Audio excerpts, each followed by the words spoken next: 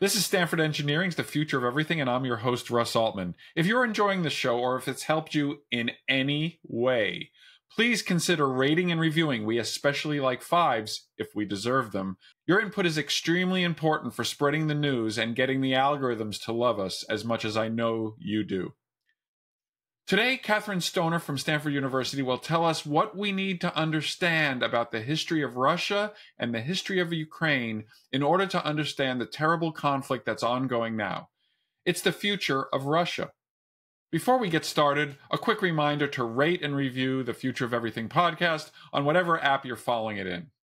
There's a terrible conflict happening between Russia and Ukraine, and it's created turmoil in that region and globally. Hundreds of thousands of lives have been lost, and there's been economic, political, and cultural implications of this conflict. Well, in order to understand this conflict, you need to understand the perspective of the Russians and Vladimir Putin on Ukraine. You have to understand the Ukrainian perspective on their own history, and you need to understand the role that these two countries play in the world and the impacts they have on places like the United States of America.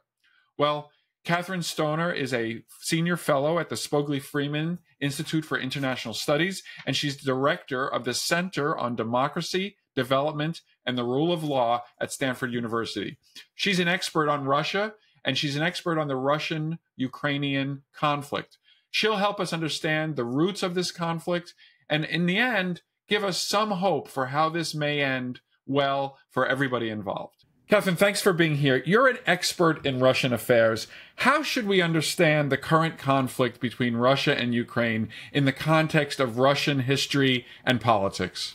So that's a big opening question, Russ, but okay. I'll take a hit at that. How you understand the history kind of depends on whose side you're on. So on the one hand, if we look at Vladimir Putin's perspective, and he's now been president or prime minister of Russia, but anyway, in charge for the last 24 years, and he's got another 12 to go, potentially. Ukraine, from his perspective, and he wrote this historical missive a few years ago, 2 or 3 years ago, basically explaining the unity of the Ukrainian and Russian people. And so he sees them as a single community that was originally united. He goes back all the way to Kievan Rus and the 10th century, or the 1st century, 10th century, and the taking on of Russian Orthodox religion by Prince Vladimir, and he sees this as the founding of Russia. And Kievan Rus obviously starts in Kiev. And so he then takes Russian history from there. So let's remember, he's not a professional historian, right. But he thinks he is, right? And this is a convenient narrative for him, obviously. Absolutely. And he draws on history, and so, Ukraine is kind of sacred Russian imperial territory. Now, from the Ukrainian perspective, they pick up the story. Any way you argue it, they say, look, we're an independent country. And you could almost think of it like the United States and Great Britain in some ways, right? Putin says that, look, religiously, we're the same. It was a historical accident that we gave Ukraine away. That was the fault of Vladimir Putin and the communists. I mean, Vladimir Lenin and the communists. Yes. My Biden moment there. Sorry. Wow. It's an artificial construct. The language is the same. Blah blah blah. The Ukrainians say, look, this is a little bit like the United States and its revolution against the empire. Either way you slice it, even if you go back to 989 as he does, and Kievan Rus. It's Kievan Rus, right? So there was a Kiev before there was a Russia. But in 1991, December, the Soviet Union breaks up, and we have 15 independent countries. And one of them, sorry, dropped my headphone here. One of them is Ukraine, and another one is Russia, and they are independent and different. And I could keep going, but Putin's predecessor as president of Russia Boris Yeltsin signed a document acknowledging that, this was an independent country, and several other documents that later that in exchange for nuclear weapons, Russia would respect Ukrainian territory and Ukrainian borders. And so those are pretty different perspectives, right? Ukraine, no matter how you slice it, we're our own place. And just because we speak a language that's similar but not the same as Russian doesn't mean we want to be governed by Russia again. And Putin and many people in Russia see it completely the opposite. So given that they have this entrenched different, let's now take the United States perspective, and there's a strategic aspect to this, and I know this is one of the things you study very closely. So putting that aside, and maybe we have opinions about that, we being, as if we're all a single voice. Maybe the United States has an opinion on that argument, but there's also strategic and lots of other implications of this conflict for the United States. So kind of the same question, how do we look at this, and to the extent that we are a we? Right. Yeah. There's how we did and how we do. Yeah. Right. And so, the U.S.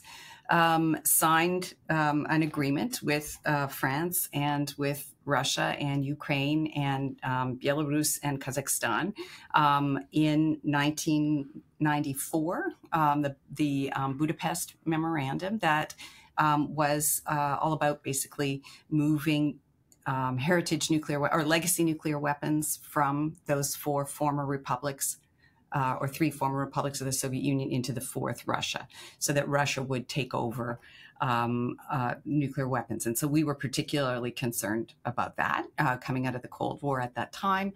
And so that was an agreement we also signed.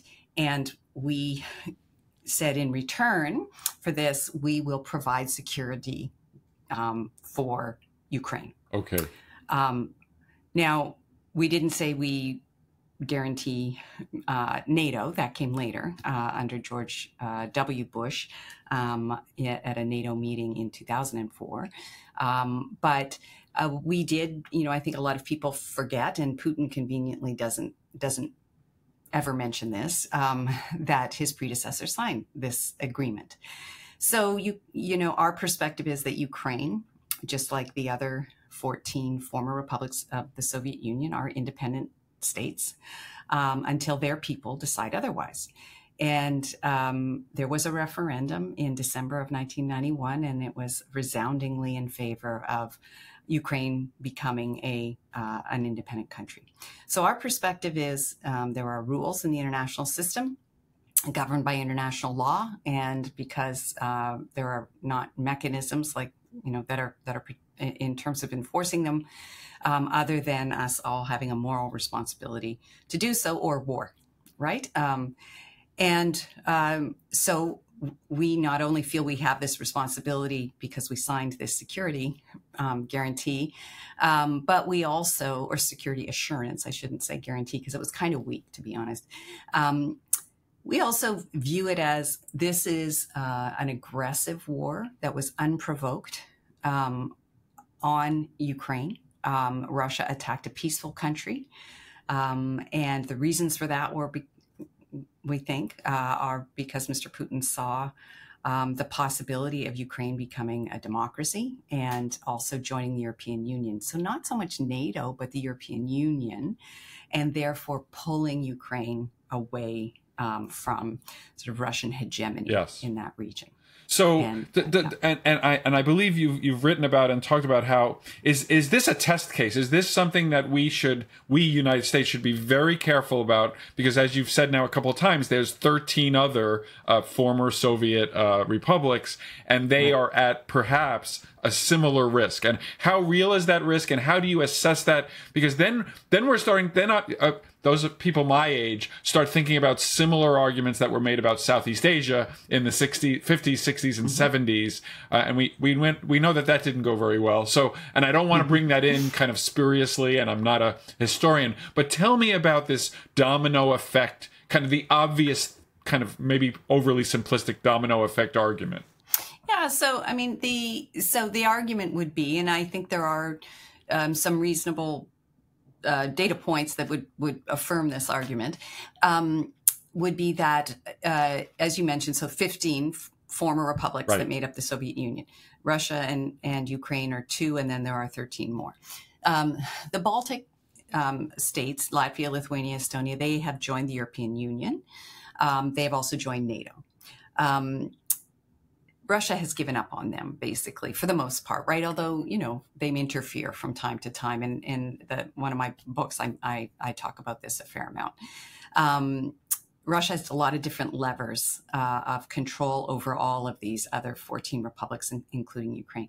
So the 2 I'd say or 3 that are most at risk, and one could argue if you're in Kazakhstan 4, are Georgia, which is in the sort of South Caucasus region above Armenia and Azerbaijan, Moldova, which is to the west of Ukraine, also kind of a struggling quasi-democracy, liberalizing, and then Belarus.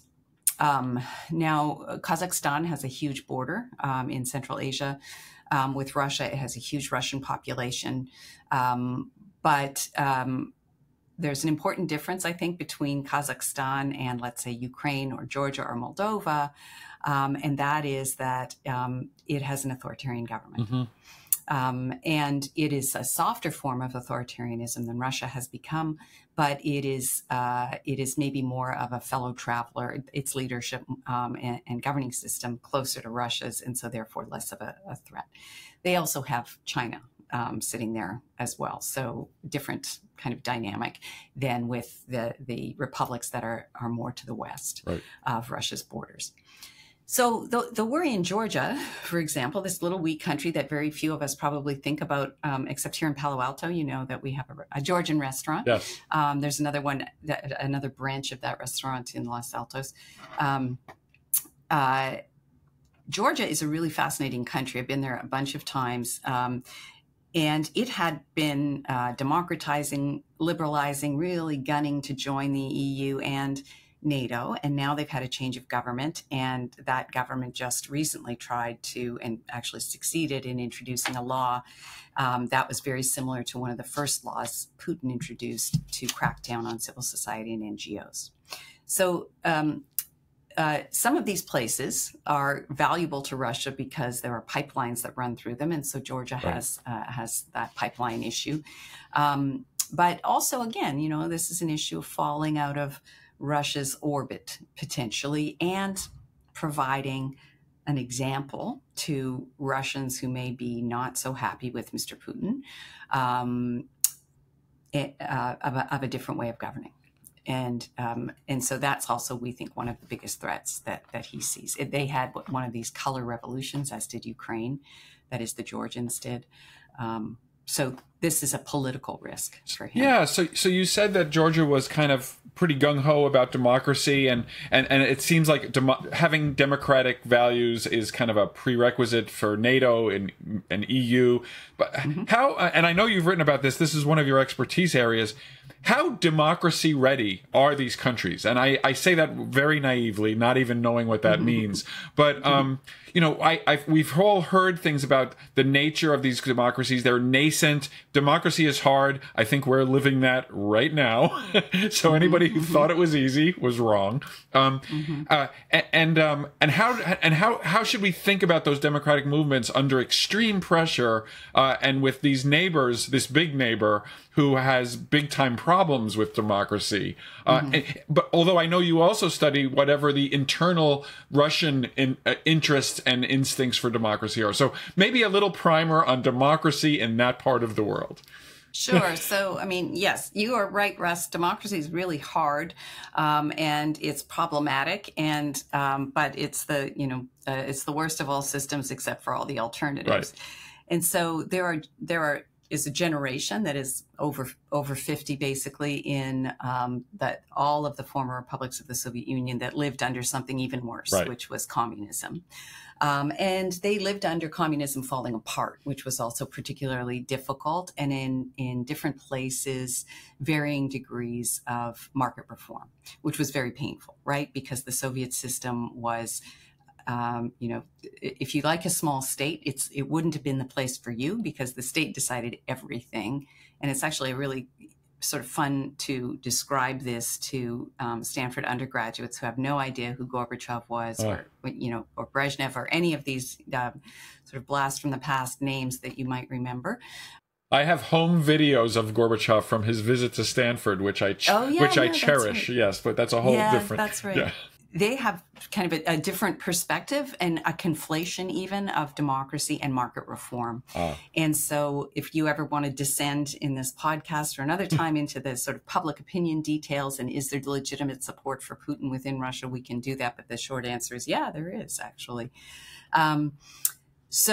So for many of these countries, the experience of democracy or liberalization, because none of them ever, except for the Baltics, really get to be consolidated democracies, including Russia, although they do have some competitive elections in the 1990s. Others just in Central Asia, with the slight exception of Kyrgyzstan, there's just really no effort. But Ukraine and Georgia were a little different in terms of their experiences. And one of the big differences between them and Russia, or even Belarus, but I would say Russia in particular, is that they have very active civil societies. So, Russia, we do see people take to the streets, and we have seen people take to the streets en masse, and we certainly saw that in the late 1980s as the Soviet Union was falling apart, and we saw it in the 90s. We even saw it in 2020. When in 2021, before the war, when Alexei Navalny, for example, returned, and then even after the initial invasion in 2022 in February, we saw some demonstrations. But that's the end in Russia, and that's largely because Putin has just really cracked down his regime. But in Ukraine, we saw, as I mentioned, this color revolution. And we also see one in Georgia in the early 2000s, and that is people taking to the streets over elections that they felt were corrupt, and in fact were corrupt, and overturning the result and sort of deepening their democracy. They have all had problems with corruption, and basically stealing from the state, and because that's where a lot of the corruption comes from.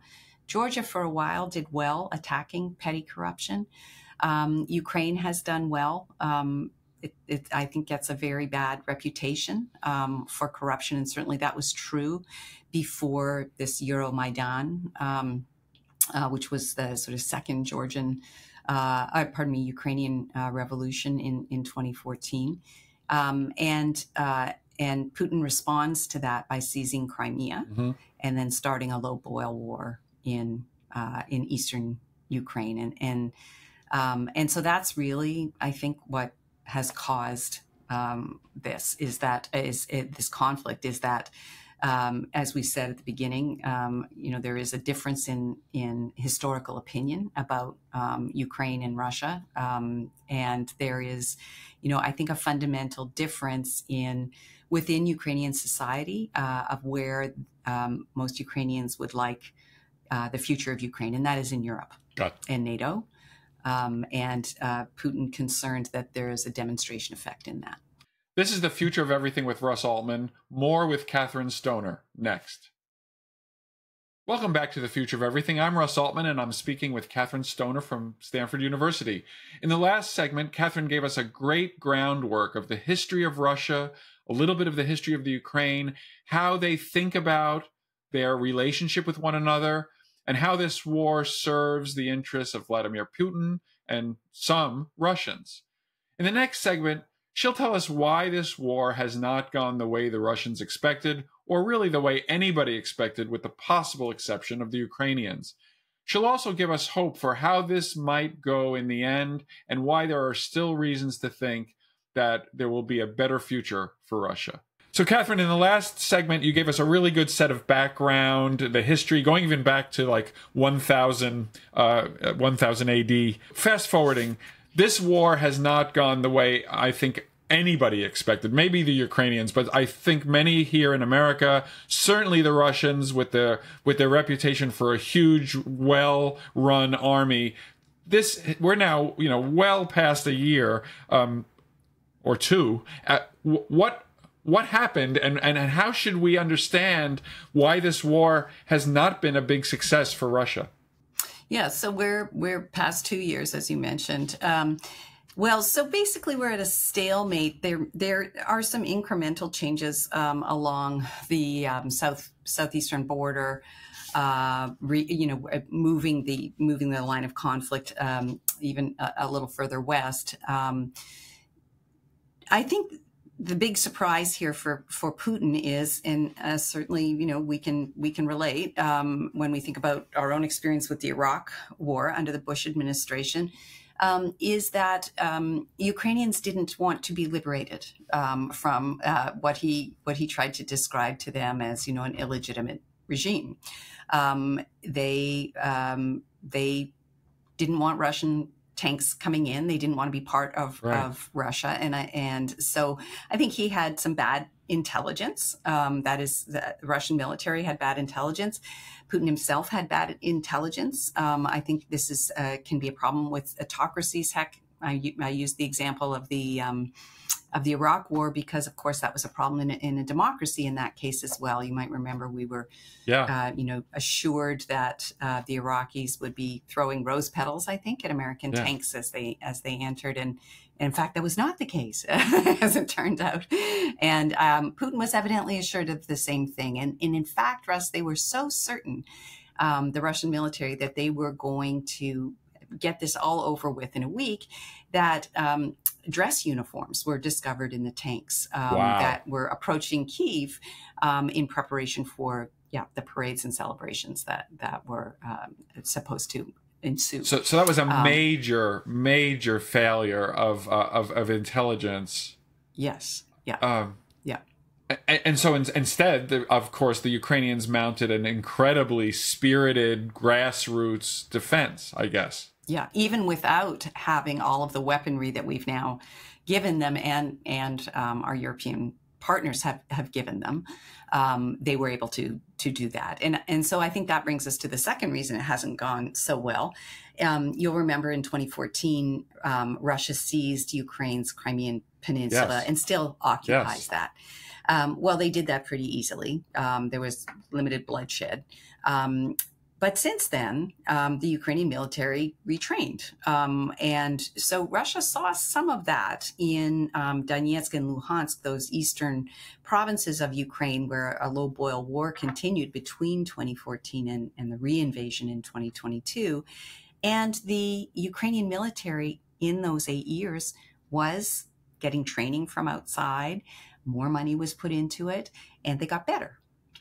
So I think that was the second major failure in intelligence, with Putin, assuming that what they were going to face was what they faced in 2014, and it wasn't. It was a professionalized Ukrainian military. The thing that shocks so many of us is that Putin has not been held to this. It doesn't appear that Russian public opinion has turned on him with the deaths of all of these Russian troops. My understanding is that during the Russian Afghanistan kind of debacle, there was a ton of domestic unhappiness, and that this contributed to lots of things.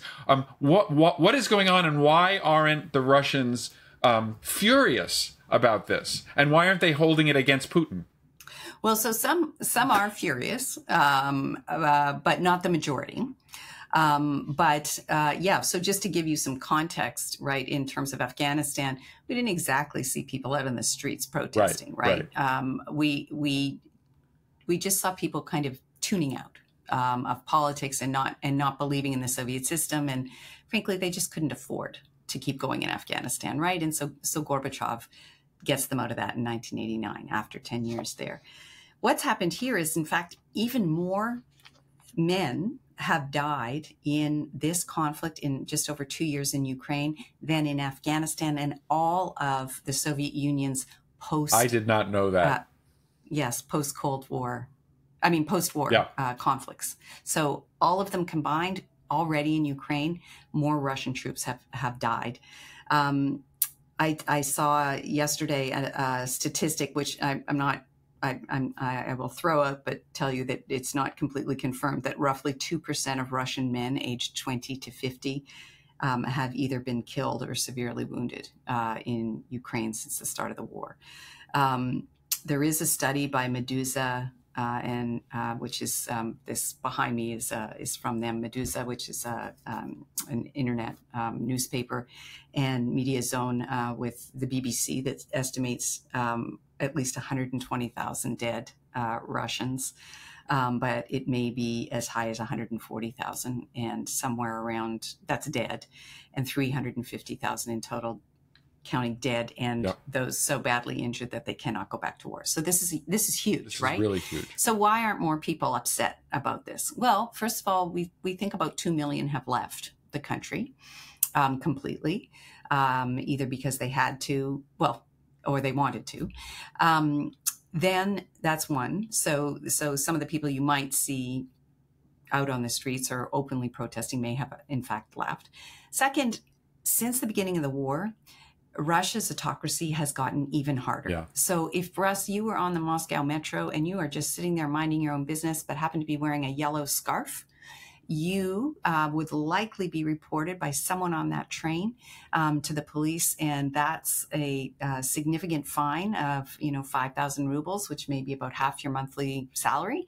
And depending on who you happen to encounter, it could also be jail time. So Russian jails, is a friend of mine whose husband happens to still be in jail, said to me in November, when I asked this exact question to her, it's the wife of Kara-Murza, who's still in jail and ill, unfortunately. She said, Russian jails are really awful. And that is a disincentive to protest. You don't know what's going to happen to you, right? If you end up in jail there, because this is not a country that has rule of law, as we see with Evan Gershkovich, who's the Wall Street Journal reporter, who's being used as a political tool there. So that's another thing. And then even, if you do things like, for example, there's a case of a woman who was putting messages on price tags about how many people were dying in Ukraine in Moscow. She's been, arrested, and, she's gone to jail. She had a kid, but, students will lose their places in universities. You can lose your job. I mean, the knock-on effects are long. And then ultimately, you can be sent to the front. Right, which is the worst. Which is kind of an old Soviet era tactic, by the way, right? Is what's your worst nightmare? It's worse than jail. You're going to go fight for a regime you don't believe in a war you don't believe in. So what is interesting, though, is, and it's very dangerous, obviously, to answer, there's a lot of what we call preference falsification in surveys, right? So if someone comes to your door and says, and you're in, again, imaginary Russ in Moscow, hey, I'm a stranger. I'm either calling you or coming to your door and saying, do you support President Putin? Now, in the current environment, knowing what I just told you about the scarf on the train. That's an easy one. That's an easy one. What are you going to say, Russ? Yes, sir. Go Putin. Go Putin. I sure do. But if you look at asking that question less directly, and so we have some things called list experiments where, we have a list of names of former Russian or Soviet leaders without Putin, and then we add Putin to the list. You can see, you subtract one from the other, and you can see that, okay, maybe it's not as much. Also, if you ask people about happiness, general happiness and their own well-being, it's much lower. If you ask them, and there's another organization called Russian Field, has asked, if you could go back in time and not start this war, would you? And we're getting increasingly close to 50% saying they wouldn't have started it, to do it all again. So let me in the last minute, let me just ask, is there a source of hope for Russia, for Russians, and even for non-Russians like Ukrainians and Americans who are watching all this? Is there a reason to be optimistic? In the end, I think there is. I mean, until this war ends, and all wars end in a negotiation, we're going to be stuck probably with Putin. He can stay in office. He just was reelected until 2030 this term, and then constitutionally, he can stay until 2036. He'll be in his 80s at that point. It's going to be problematic. However, autocracies tend to be a little fragile at the top. I think there's a limit to how much more time Russian business will go on this way. Right now, they have short time horizons, and opportunistically, they're making some money. But I think the real hope for Russia, and this comes through even in the dangerous question of do you support the president, do you support the war, is really in people under 35 in Russia. And there we see the highest number of people, even in those circumstances, right, of consequences being really grave, indicating that, no, I don't. And these are people, after all, if you're born after 2000, you've never known another president other than Putin, and you are the YouTube generation, you're the internet generation, Instagram. They're about to cut off YouTube in Russia. They've cut off everything else. These are people who've studied abroad and who want opportunities, right? And who were benefiting from Russia being integrated. So it's Putin's generation that's made their peace with being cut from the West, and they are not isolated from the rest of the world. But the younger generation isn't necessarily happy or contented with that. And so I think that's the hopeful thing. In the end, Russians are well-educated people. Yes. And you mentioned, I think you said 2 million people have left the country. Yeah. And do they want to go back? Some do, some don't. Most people do. I should confess here, I was born in Canada, and I came to this country when I was 22. And, even as easy a transition as that is, and my children are constantly making fun of my immigrant experience because it wasn't very hard, certainly compared to others. It's not your country for a while, right? And so when you throw on top of that, as we well know, you have to speak another language, or if your country is a pariah, as Russia is in much of the West, it's even harder, I think. So, most people, I think if they could, would want to go back to their own country. And I think that's definitely true of a generation that's moved. It's also the smartest of Russians that have moved. And that is our gain, as we've seen from, people like Sergey Brin and others who've come and started wonderful companies here in the United States. Thanks to Kathryn Stoner. That was the future of Russia.